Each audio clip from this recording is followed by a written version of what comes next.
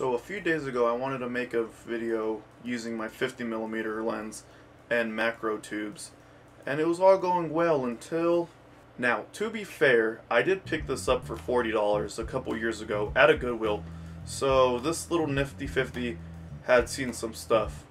So one trip to my local camera store later, and the Canon 50mm 1.8 STM finally upgrades from the 24-year-old predecessor, making it great for low light, delivers a shallower depth of field for blurry backgrounds, and captures sharper results too. The low price makes the most affordable lens in Canon's catalog, and the closest thing you'll find to a no-brainer. But enough about that. This isn't a review for the 50mm. I'm going to combine the new nifty 50 with my macro extension tubes and see what cool stuff I can do with it. So let's go. So different t-shirt, different day, same hat. I'm not gonna lie, I got like a big old burst of not wanting to do anything for like a day and a half. So we're just gonna carry on trying to find some things we can do macro shots with. Put my little Casio watch on a bed of flowers and take some really cool photos, you know? So that's the first photo, so let's get to it. So I have my flower and I have my watch, but before I take the picture, I want to set the watch to 10:10. If you notice on other watch photography photos, they normally set it for 10:10, and that's because it's symmetrical and it's more pleasing to the eye. I think it has something to do with like subliminal messaging, but I don't know. This watch was like $6, but you know, cool people like the Pope and Tyler the Creator wear it, so I'm gonna be a sheep and wear it too. So yeah, let's get started. So I have my watch all set up. I'm gonna take a picture with the 50mm first and then put on the extension tubes and see how that's gonna look. My guess is it's gonna do what it says it's gonna do. It's gonna macroify everything. So because I'm shooting handheld, I decided to add another light to my camera so I don't have to go down in shutter speed. But you already fucking know that.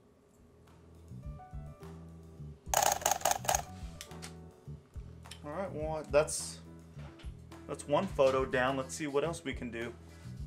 I didn't even shoot it with macro. I like using the 50mm so much. The 50mm focused in so close that I didn't, you know, want to use macro.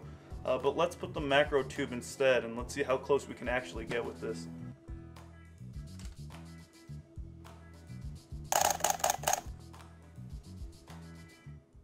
Okay, gotta take a short intermission to see if Zena knows any tricks. Zena, sit. Alright, well that's sitting. Spin, spin, sit, spin. Alright, good girl. Here you go. Oh, and then for Teddy. Nah, just kidding, I get Teddy off screen.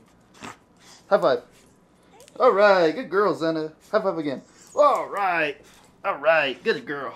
Okay, for this one I'm going to do a video of coffee grinds and then grinding it up.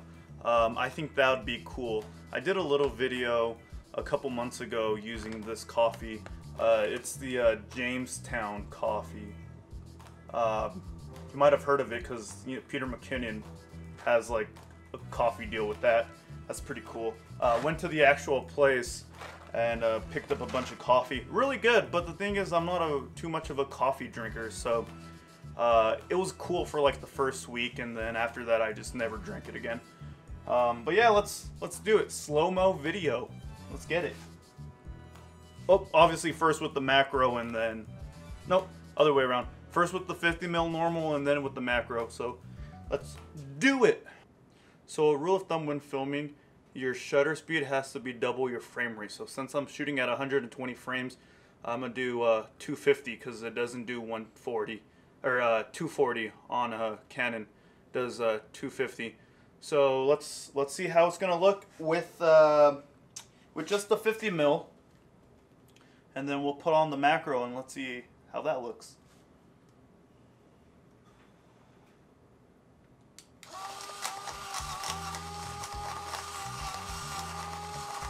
Oh, that's so sick.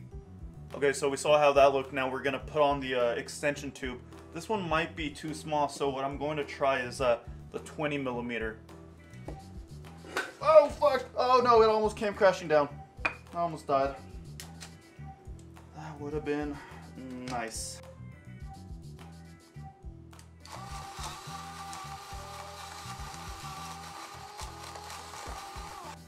It smells like coffee. It smells so good.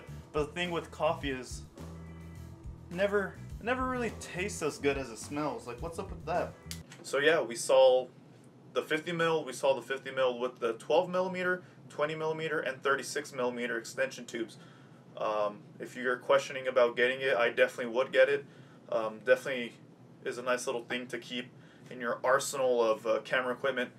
If you like the video, make sure to like, comment, and subscribe down below. Yeah, that's it. Skedaddle. It's over. Don't need to watch this no more. It's gone.